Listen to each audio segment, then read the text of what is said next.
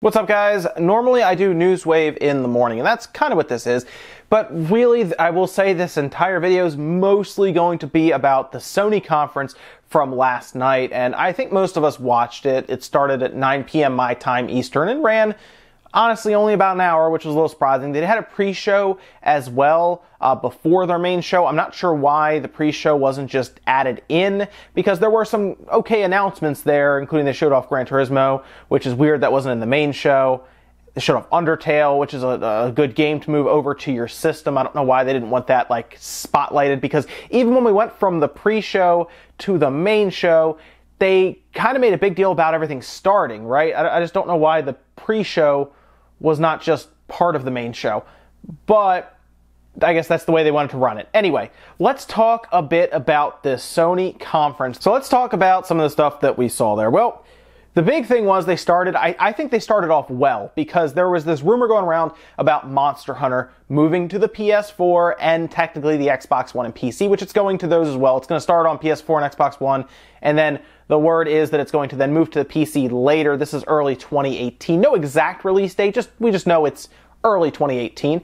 So that's fine. They got that out of the way instantly. Like, that was the first thing we moved into, which is great. I like that we moved right into Monster Hunter, put that rumor to bed pretty much right away. I think it's a big announcement for the PS4. It's not part, apparently it's not part of the mainline Monster Hunter game. It's almost like a spin-off of Monster Hunter, but it's designed to attract an audience that has not really moved towards Monster Hunter yet, which even if you don't like, all right, let's say you don't like that it's going to the PS4 for whatever reason, I think it's a good move overall.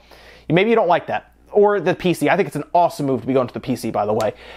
Maybe you don't like that, but keep in mind, this is going to help Monster Hunter if you're a fan of Monster Hunter, it's going to help the entire franchise grow, because it may then attract an audience that would not have played it otherwise, and then maybe they look on to the next Monster Hunter that comes out that is the more traditional sense. This is a way to kind of ease them into it, because it's going to adopt a lot of I guess, mainstream aspects to it. You know, it's not going to have a lot of the gatherings, have an open world. It looks like it's going to, I don't want to say dumbed down, but it'll be a lot more streamlined, and I think easier for people to kind of work their way into. Also, like I said, it's just going to help Monster Hunter, because now they're going to have a much wider audience that it can then cater to, because the PC, obviously, if you move to Steam, it's going to sell well on Steam. Let's be honest. I mean, everyone on Steam is probably going to buy Monster Hunter for the most part.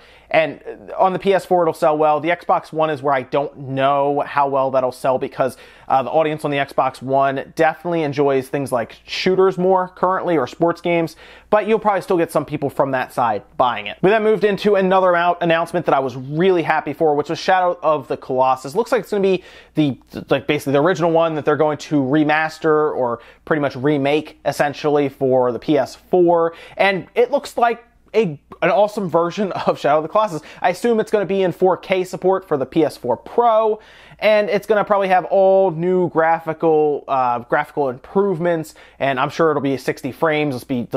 I mean, it's the PS2 game being moved over. I'm sure it'll be 60 frames per second. So it's going to be great, because that game came out a while ago. There's probably a lot of younger fans right now of the PlayStation who have not played that game, even though they did also remaster it technically on the PS3. Still, there are a lot of people now that are younger, they're growing up, and the PS4, believe it or not, is like their first or their second system, so they don't even know what Shadow of the Colossus is. I like this move to bring it over, mostly because I want to play it on the PS4 like that. That'd be cool. So I'll pick that one up as well. These were the first two games that they showed, and these are the first two games that these are two games that I was really excited for when I saw them, but then it kind of started teetering off for me. And like I said, I was pretty hard on Sony, mostly because the games they showed, they weren't bad. I think Days Gone looks a little too much like The Last of Us. When I was watching it, it looks good, but I start to kind of see it be Last of Us almost, right? Like, I watch it and I'm like, this looks very, very similar. But those types of games do well right now, right? Zombie games have been hot for a while. I think like pirate games are becoming like the next zombie series now. We'll get to that later. But The zombie genre is always going to be popular. Days Gone looks like it's going to be that like survival type game, and that we still need to see more about it. We got, I think, like 7 or 8 minutes of gameplay, and for what they showed us, it looks solid. But I would like to see a little more to make it a little different from, say, The Last of Us. I mean, it looked kind of like it might have been more of an open world style game, but I don't know. Up until they really release it or we see it, it looks just kind of generic, I guess. Like I said, just because The Last of Us has been out. If there was no Last of Us, I would probably say, wow, this looks really good, and I haven't seen this before. And then Sony made, I think, the right move here. They then move pretty much directly into just a slew of VR games, which is what they've needed. I've talked about it for a while. You need choice for VR, and really, even if they didn't all appeal to you, there were so many being shown that I mean, there was this platformer game that was like VR that was kind of cool. I guess maybe you help them through it. Star Child, I think it was. You help them through the platforming elements and everything in VR. And really, they showed so many games for VR. That's what they needed. That was the big thing they needed here. They need to give you a reason to buy the PlayStation VR. And you know what they did? They did with this like sizzle reel. And if you have a PlayStation VR, you're probably really happy that there's stuff to play on it now. And Sony made the right call to do this. I still don't feel the need to buy one myself looking at this sizzle reel of games because there's nothing big. It was like a lot of like small announcements, but there were so many. They're going to build that foundation for a big game to eventually come out that makes you want to buy it. I also really liked God of War. That looked awesome. Like I really like the God of War games. I played 1, 2, 3. I didn't do a lot of the PSP ones, even though they were released like a remaster of it. I've pretty much been mostly the main, like that mainline story that they have going on. And man, this new God of War looks awesome. I am so excited for it. It looks like it's going to be God of War. Like they showed the gameplay.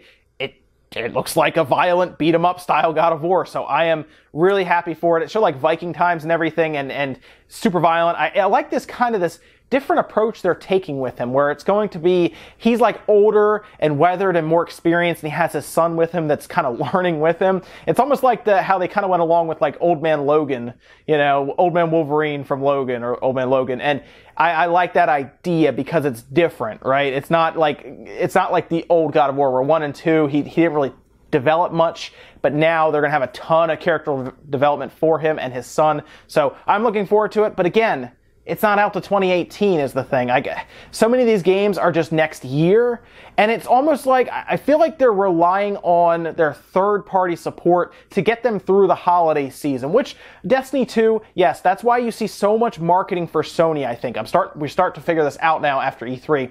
They have marketing for Call of Duty. They have marketing for Destiny. They have marketing for FIFA. And I think that's why. Because they know they weren't going to have a lot of first-party support. They have knack 2.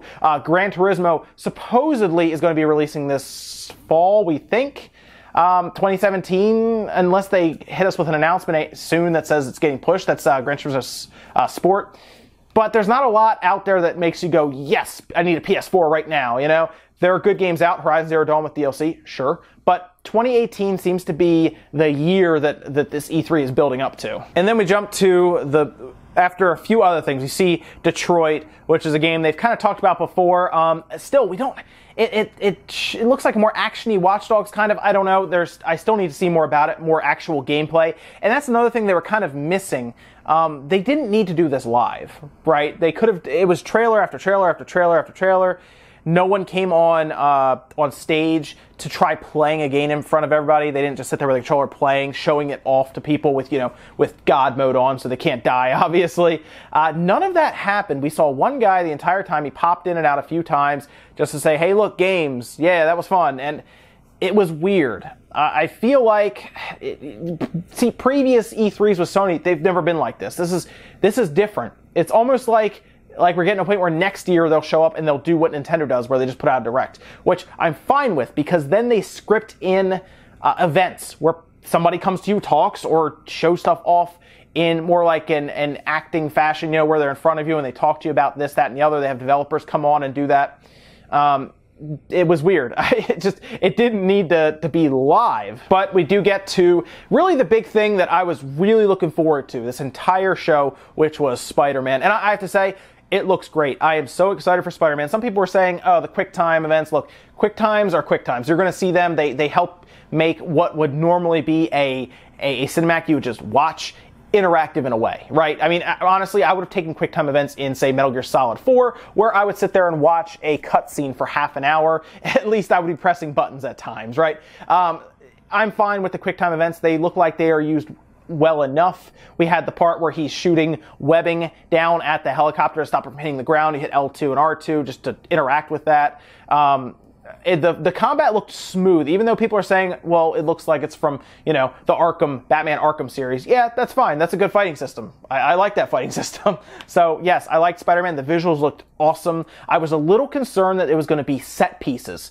because when he initially went there, they kind of just had him do some fighting, and then he chased the guy down, they turned into cinematic, but then he's swinging through the city, and I was like, good, I want this to be more like Spider-Man 2 from the Xbox and the PS2 days, because that game is still my favorite Spider-Man game. It is awesome, and I hope that's what it turns into, a big open world game where you're kind of, swinging around New York City and everything, and it's not just a set piece linear game. But once again, I think they missed the mark with this game. Look, if the game's not ready, it's not ready, but I wish one of these games, whether it was God of War or Spider-Man, was ready for 2017, even holiday season. Spider-Man made the most sense to get out 2017 because the movie's coming out soon. There's a lot of hype going to be going around that series when this movie drops next month. I'm not saying it has to come out next month, but even if it made it into the fall with that movie still kind of fresh on everyone's mind, you would get, I think a lot of people would be really, really excited for it then. People are still going to be excited. I'm excited.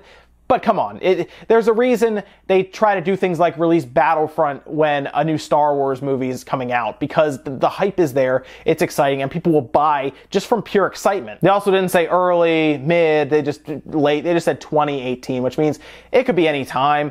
We do have the PlayStation Experience coming up in December, which means we'll probably see more of this stuff, and that'll be probably further down the line to where they can start giving us release dates in 2018 for some of this stuff. So maybe God of War gets a February release date and they tell us there, maybe it's a March. It's hard to say. I kind of have a feeling, though, that something like Death Stranding, for example, will be 2019. Maybe that's when we see that next E3. I feel like Spider-Man might just be holiday season 2018.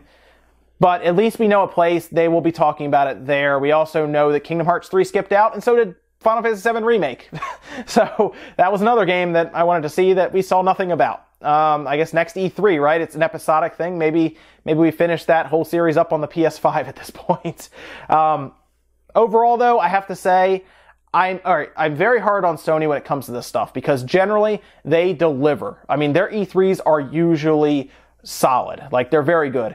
Looking at this E3 compared to their past, it was just not a good E3 from them. It's just all there is to it. I hold them at a higher standard because they set the bar for E3 most years. They just do. But this was just not one of their strong conferences. I was a little surprised it ended at 60 minutes. Sony is usually the company, guys, that will make you go, man, when is this E3 conference over? It's been 2 hours. That's generally the feeling you get from Sony. And I honestly, when they came out and said, oh, we're just about done, I was like, but it's been an hour. We're done. I don't know. Like I said, I hold them to a higher standard. I understand maybe you thought it was good, and that's fine. You're allowed to think that. I encourage people to think differently from myself when I come on camera and present this stuff to you guys. But you know what? I didn't like it. It wasn't one of their best presentations, and maybe next year it'll be better. Maybe the PlayStation Experience honestly has a chance of being better than E3. And it should be. That's their conference. That's their entire show. But yeah, guys, that's it for Newswave. I just wanted to share my experiences with the PlayStation E3 showing with you guys. And really, I'm curious with your opinion on this matter. I want to know what you guys thought about the show. Were you disappointed with it? Were you happy with it? Because like I said, you're allowed to be happy with this conference. You don't have to think it's disappointing just because I say it's disappointing. I want you guys to tell me the truth, what you think down below. I'm very curious. But yeah, guys, that's it for now. I have to go get ready because the Nintendo presentation and Treehouse is starting soon. Come join myself and Evan. We're going to go on camera 11:30 a.m. Eastern time, a half hour ahead of the conference, and it should be fun. It's only about 25 minutes to half an hour, and then we got Treehouse. So come on by, guys. I'll see you then.